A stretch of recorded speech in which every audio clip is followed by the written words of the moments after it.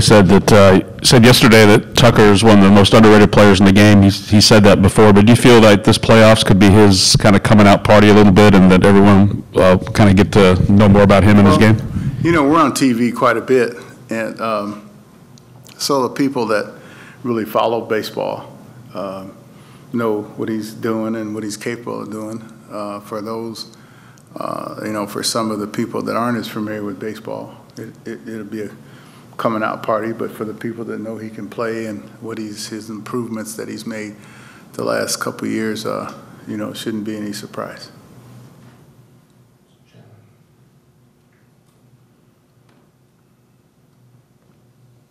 Dusty, what have you seen from Luis Robert on their lineup? You guys have had a difficult time getting him out the first two games. What makes him so special as a player? Number one, I mean, he can hit. I mean, I heard he could hit, but it's the first time I've really seen him ever and in person. You know, he has you know, great balance at the plate. You know, he can hit that fastball, and he uses the the whole field. You know, he's a very accomplished player. I don't know how old he is, but he's far exceeds his age as far as knowing, how to hit. And when we came in here the first time, they were, a little down because he wasn't, in the lineup. But he's certainly one of the best young hitters I've seen.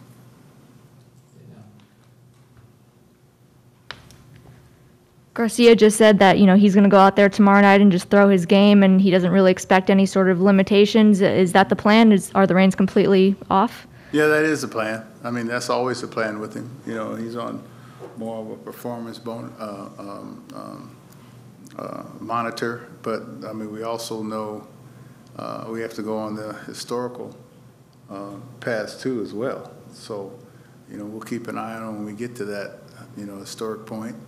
But, I mean, right now we just need Luis to throw strikes and quality strikes. And what about how far he's come this season has given you the confidence to throw him tomorrow? Well, I mean, the stuff that he has, the repertoire pitches that he has. And, I've seen very young pitchers come in these situations and have actually more success than young hitters.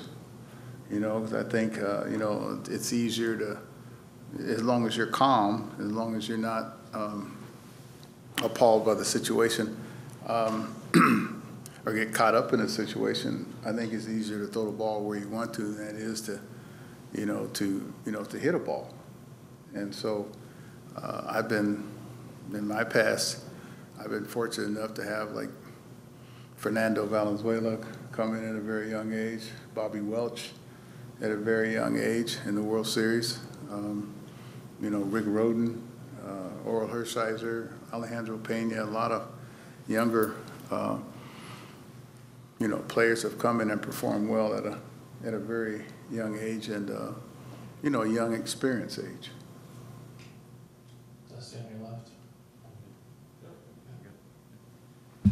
Martin just talked a few minutes ago. From your seat watching him and how he works with the pitchers, specifically a guy like Luis is going to play tomorrow, how fun has that been from your seat to watch Maldonado? I mean, that's his job, and he does it very, very well. A catcher directs the pitcher. I mean, the pitcher gets the credit or discredit, but the catcher, directs him through the ball game. I mean, he's underneath the hitter. He's following the game reports. He sees the hitters' differences in stance. He sees if a hitter's close to the plate or away from the plate to determine kind of what he's looking for. And he's and he's not afraid to take charge. That's his job. And as a catcher, he's my field general. I mean, he's my #1 man on the field. And you got to have that trust. In your field general, because you're not out there in the field. I mean, you're peeking at it from the outside, and and plus, Machete slows the running game down. If you give him a chance you know, to have a good time to a plate, then he has a good chance of throwing you out. And sometimes they won't even try, which keeps the double play situation in order. I mean, it's very, very important that you try to keep as many double play situations as you can by them not running on you as much. Dusty, you said yesterday you kind of standard your team has to come in there with a 0-0. It's like a 0-0 approach, which Carlos said. You're saying that you're a wise man for saying something like that. It's a perfect statement. Mm-hmm. How do you view how your team is approaching that and their mental state right now going into Game 3? This team's been here before. It's not like this is their first time being here, you know, which helps a lot. That's a compliment.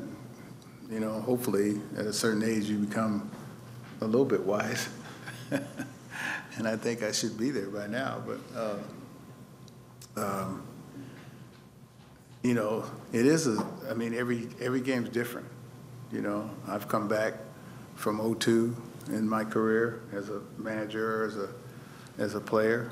You know, I've come back, and we've also had a 2-0 lead or a 3-1 lead at different points. So you know, you try not to let them, you know, get off the mat and get an inch closer to you. So you gotta stay after it.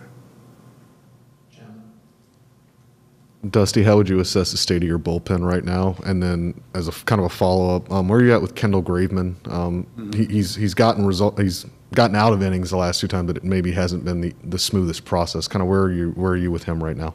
Well, I mean, I'm at the same place. I mean, it's a matter of one pitch actually that kind of has gotten him into trouble, or one situation.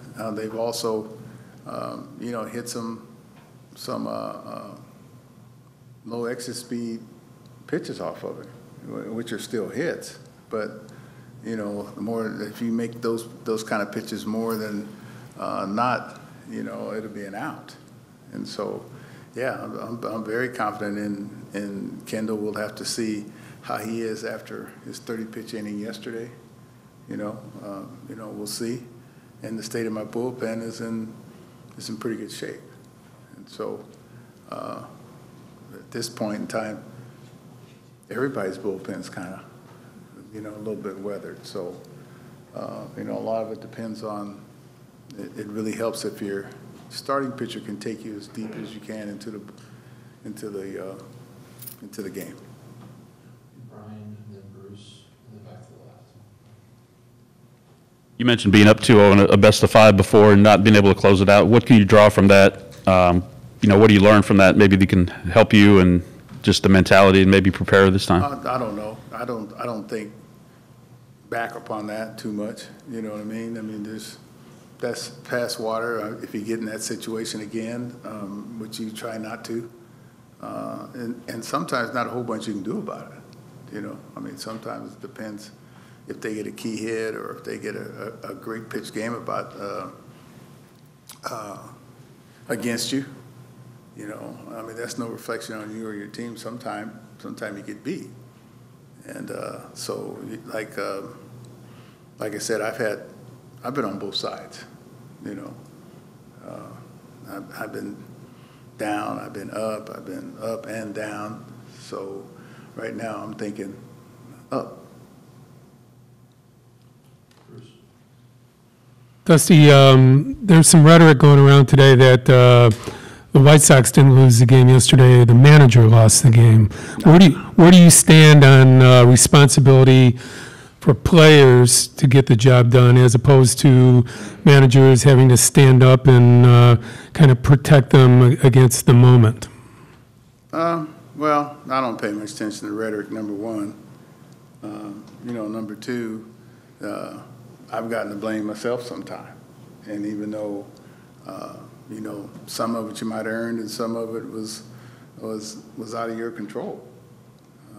You know, so, but you have to stand together as a unit and not, you know, pass any judgment or pass any blame, because there's enough to go around. You know, it seems like when you lose, if you've gotten a hit or if you made the play or whatever it is, then, you know, I mean, that was kind of the same thing that was going around with it, you know, with Renteria last year. So there's not, like I said, I don't listen to it really, and I don't read it. I tell my wife not to send it to me,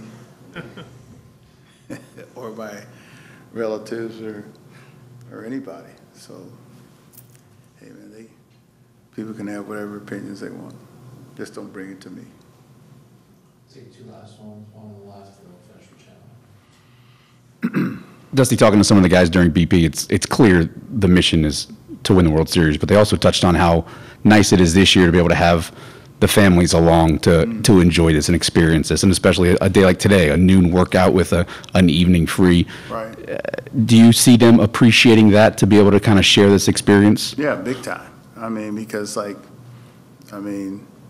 know, my daughter remembers when she was young.